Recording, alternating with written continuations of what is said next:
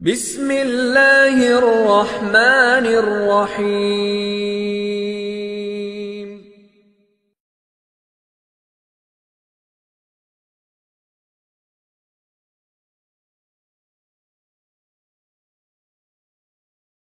Islam goes in line with our sound reasoning. Yes. Sound reasoning is something which human beings are created with. It goes in line with our natural inclination. Yes. For example, worship one God is perfect. Okay. Any human being with a sound reasoning say, yeah, that makes sense. Yes? Right. Okay. Right. Islam comes to tell you that, for example, God has an attribute which is mighty and a power and so on. Yes. Yeah. God, he said, it's not befitting for him to have a son. That makes sense to any human being. Okay. Because to have a son, that is a human nature to have children, to take on your name and so on.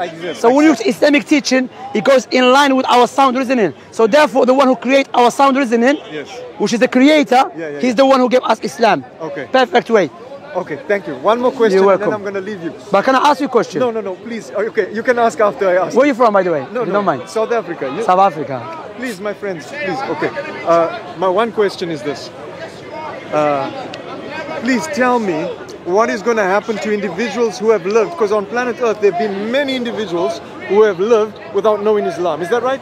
Have left without? Have lived this life. Lived.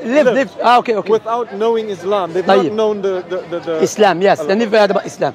But they may have lived in such a way that they weren't harming other people. They've lived a decent life, you can say. You understand? I understand your point, yeah. Please tell me what's going to happen to those people. Alhamdulillah, Prophet Muhammad gave us the answer. Yeah. He said if someone died without him hearing about Islam, Allah on Day of Judgment will not punish them straight away. Allah will test them.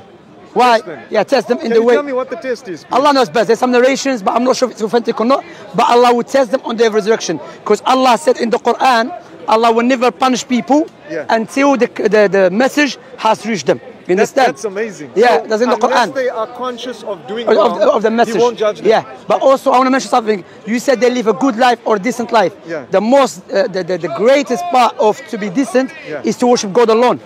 So being good to your neighbors and your friends and your families is something which is good. But not being good to the one who gave you everything is the most evil thing. But however, some people, they are ignorant, they don't know. They've been brainwashed. Alhamdulillah. That's why in the Quran Allah said, we'll never punish people until the message has reached them. Okay. As a Christian, do you have teaching like that? Okay, no. Before we get to Christianity, what I'm asking you is, Shamsi, last question. Yeah.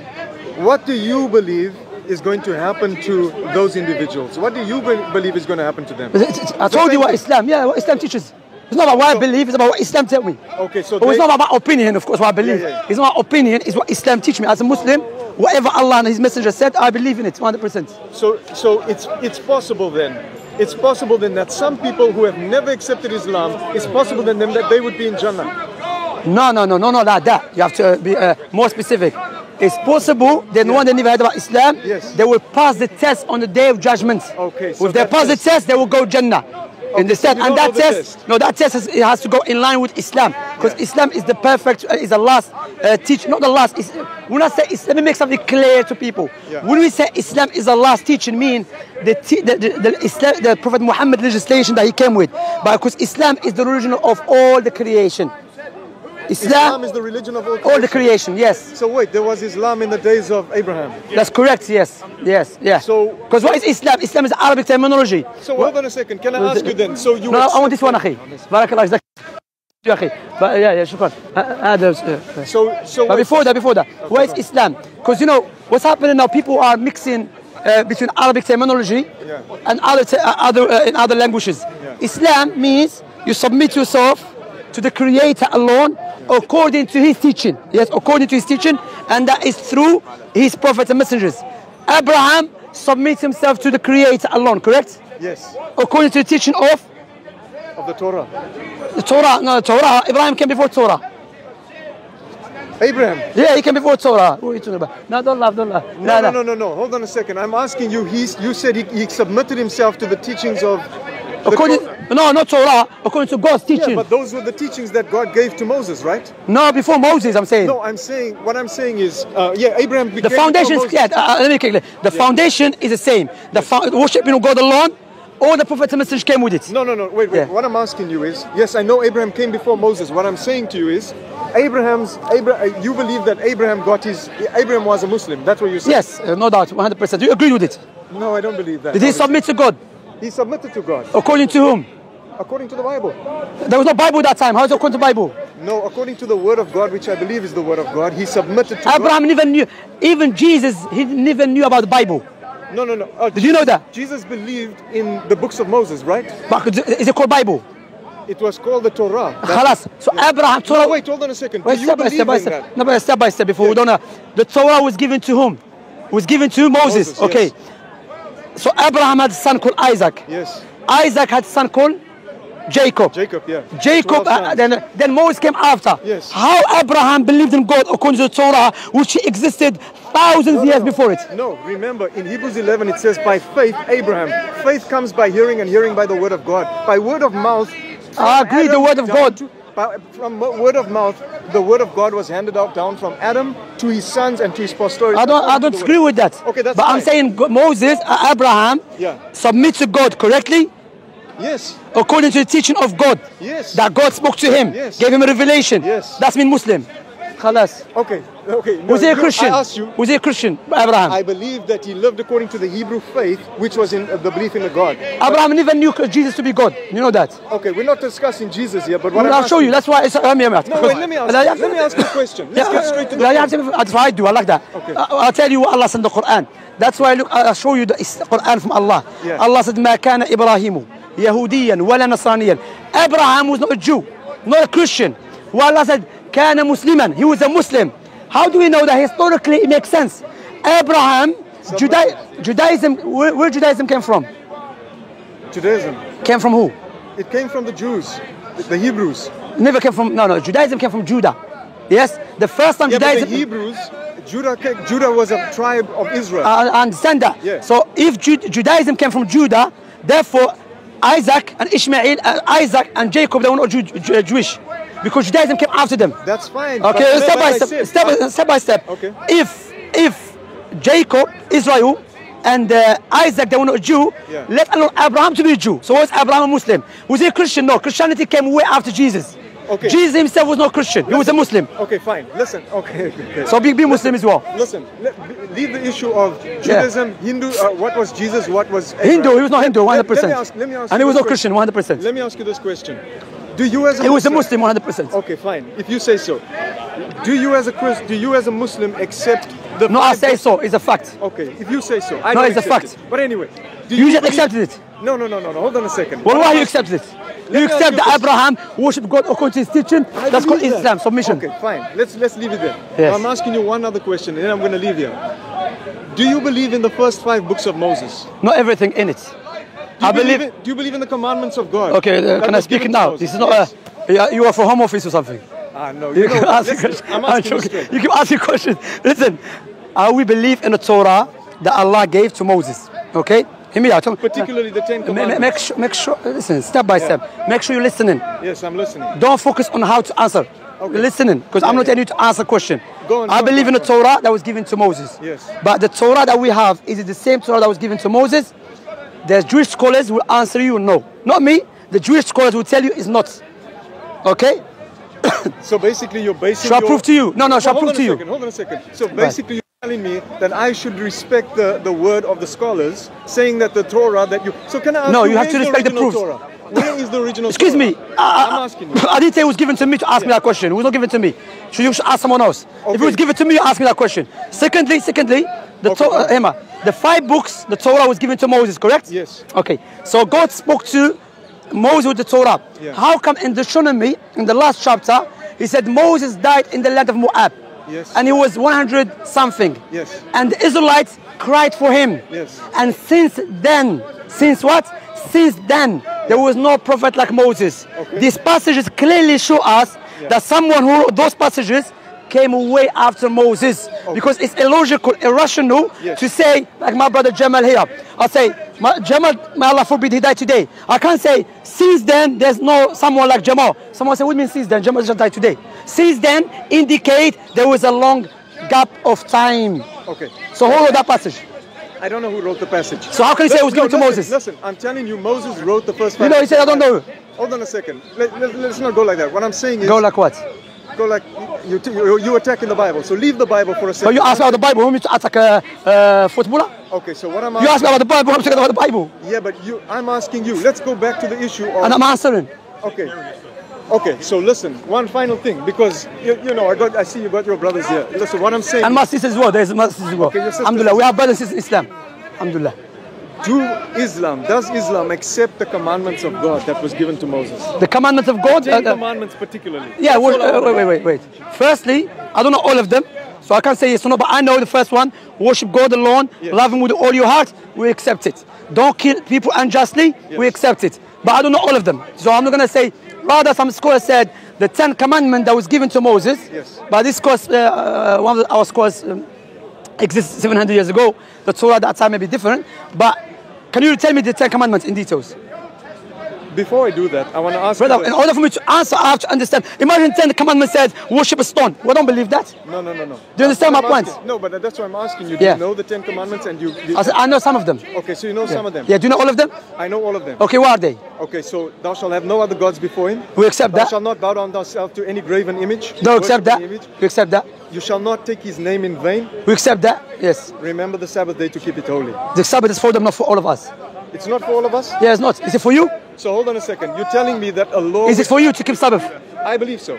So you don't keep so you don't keep the Sunday, you keep Sabbath, yeah? I keep the Saturday Sabbath. Yeah. Anyway, Saturday because it's different dominion of Christianity. Okay, so someone do accept Saturday. Let me ask this question, because you just said... But you diverse out of respect. No. No, you did. You know why? Because you told me, do you believe in the Torah, the 5 books? And I have to, brother, we have to be honest. We have to be honest. I wanted to get to the No, we have to be honest. Okay, fine, go on. I'll just demonstrate to you. Yes. That the 5 books that was given to Moses, from within there's a proofs that was not given to Moses. Okay. And I have to let me, brother, I have to let me finish. I have respect. Please, come on. Finish. Second point is, can you tell me what is the earliest manuscript for the Torah? I have no idea. Okay, I'll tell you, no problem. It's Dead Sea Scroll, which is 900 years after Moses. So that's fine. Go on. Okay, let's fine. You have to listen carefully. It's not this because as a Muslim coming here. There's information that you're sharing I don't know. Okay, let me. So go on. Me, when I come here, I have a family, you know, I left my family. Okay. I never left my family to come joke around. Understand? I have no problem to have a fun with my people. So if you're sincere, listen carefully. Let's go. The Torah, the earliest manuscript that we have for the Torah is 900 years after Moses. Okay. So someone came 900 years after Moses, and he's telling us, Moses said this and Moses did that. Okay? Do you know him? We don't know him. The scholars don't know him. Okay? Yeah. If we don't know him, can we trust him? No, we can't. So why are you trusting the Torah then? Because 2 Timothy chapter 3:16 says all scripture, all my Bible is inspired of God. That means Genesis to Revelation is inspired. So okay, how do you know he's talking about the one? Wait. Shamsi, no, wait, step by step. No, step by step. He said in Timothy, which is Paul, he said all scriptures were inspired by God, correct? Everything. No problem. Yeah. Are you sure that for the sake of argument, because I'm going to refute that as well, for the sake of argument, Paul, are you sure you're speaking about Dead Sea Scroll?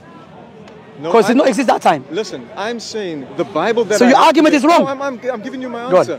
I'm saying that my Bible that I have today, I believe all of it is inspired from God. It's a divine prove that to me. A divine book. No, but before we go there. No, you can't claim say before we go there. Firstly, prove that to me. Firstly, also prove that to me what Paul said in Timothy.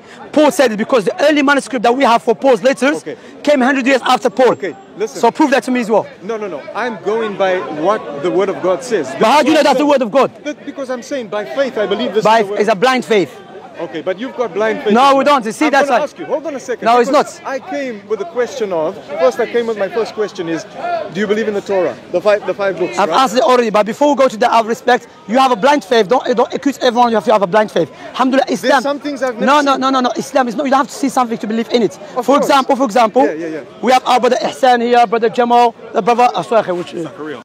Yeah. These brothers, I know them, yeah? If they tell me something, I don't have to see to believe in it. Okay. For example, sometimes we use a tom-tom. You know tom-tom? Yes. You go into a place you've never been there before. Right. But you still trust in the tom-tom, even though you haven't seen it. Yes. So in order for us to know about something, we don't have to see it directly. That's fine. There's other ways of knowing something. You understand? That's fine. One of the ways, because back in those days there was no cameras, there was no tape recorder. That's fine. How to know something? Someone said something or he didn't. we have to check the narrators. That's why in Islam we have something called al-isnadu. Where is it? Checking in details the chain of the narrators. Now let's go back to your Bible, which you keep talking about, and you cannot substantiate any proofs that this book is from God. Okay, let's leave it there. Let's accept that. Let's say I accept that. You accept your argument. Now let me ask you. No, don't say let's accept for the sake of argument. No. Like I said, I have respect. What's your name? Sorry, what's your name? Ridwan. Ridwan, okay. Ridwan is a beautiful name, you know. I thank you. Yeah. Thank you so much. But so I will say to you, Ridwan, look, Ridwan, we're not here for the sake of argument. We're here to establish. I'm simply asking. You're not even listening to what I said. Ridwan, I said, I was speaking. How am I going to let you finish what I was speaking? You finish and then I'll speak. Well, still, Ridwan, my way of speaking to people is I don't like to digress too much. I don't like people to not answer my questions and deal with every point in detailed way and clear way. My point here is, I just showed you with the clear proofs from within and outside the Bible that the Bible cannot be trusted and we don't know who wrote it. But yet you say for the sake of argument. What you should say, you know what, Shamsi, you're making good points. Let me go back and study this issue. Don't tell me for the sake of argument. I'm showing you proofs, tangible proofs. Okay, now I can speak. Yeah, you can speak, of course. You have a mouth, that's why. I've never seen Jesus. I'm not going to hold your mouth. I've never seen Jesus, but I have faith that he existed and I trust in him. You understand what I'm saying? I've never seen him. I never heard people. So how do you know he existed?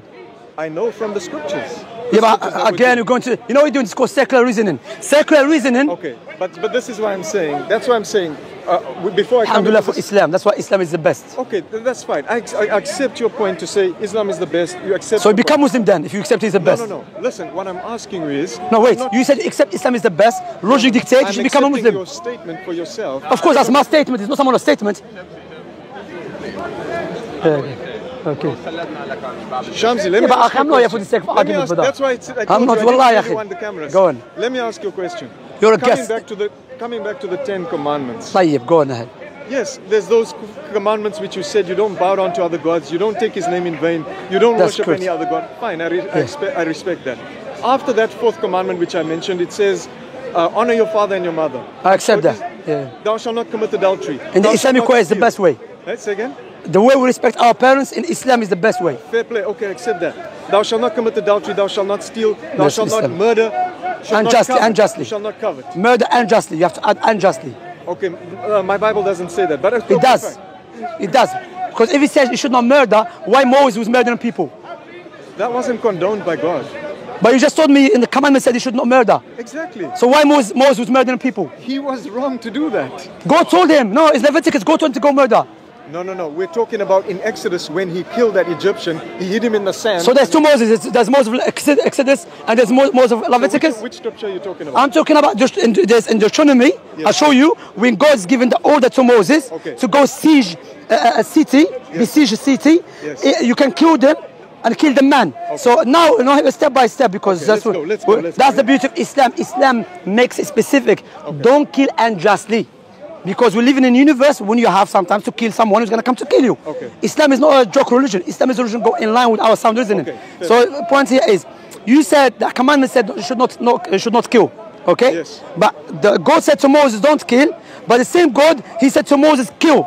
So which one is it? Kill or don't kill? Okay, I'm going to explain that.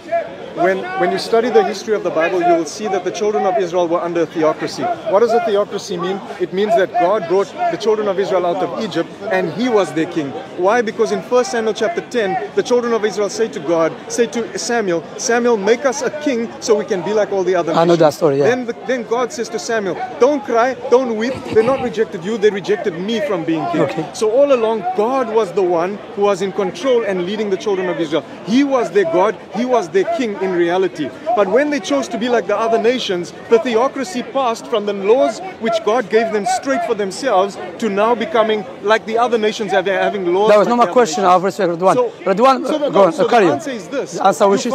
You find Saul as well. David. No, I'm not asking about Saul. I'm talking about Moses, same one who God told him don't kill. God told him to kill. So which one? That's why I said restricted to don't kill unjustly. Okay, listen. So you agree with me? Don't kill unjustly. No, I don't believe that. So we should not kill. We should not kill. So why God said to kill? Because there to were Moses. nations. No, no, to Moses. Not Yes, to, I'm saying yeah, that. yeah. There were nations who had, when you look up nations in the Bible that were killed by God's people, they had always filled up their iniquity. In other words, iniquity or sin was full up. I understand that, but when God said to Moses, kill, was he wrong or was he right? God, was he right to say kill? 100% right. He was right. When he said do not kill, he was he right or was he wrong? His commandment said don't kill. I'm asking you, when God said do not kill, was he right or wrong? Right. When he said kill, was he right or wrong? Right. So both them is right to kill and is right not to not kill. In those days, God was leading the children of Israel, Okay. and He said, I understand that. So Yes. God said to kill.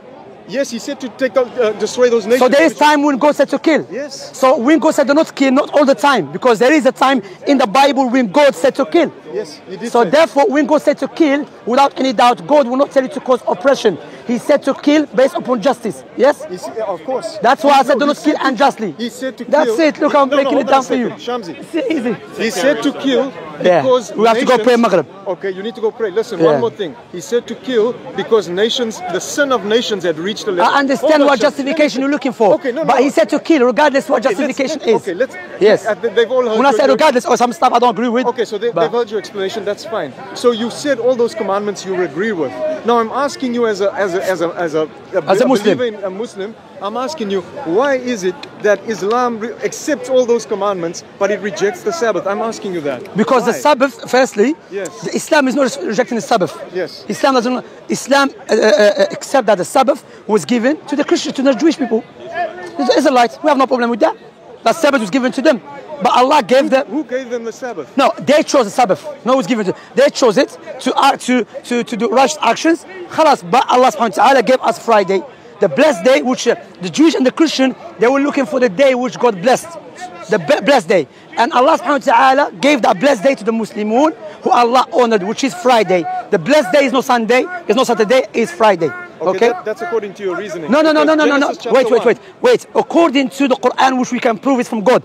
You keep telling me about Genesis, Leviticus. Can you prove that teaching from God? Well, that's why I said. You cannot prove it. I have Therefore, faith. you take care of yourself. You have a blind faith. I have to go pray. Subscribe now and press the bell icon. Never miss an update.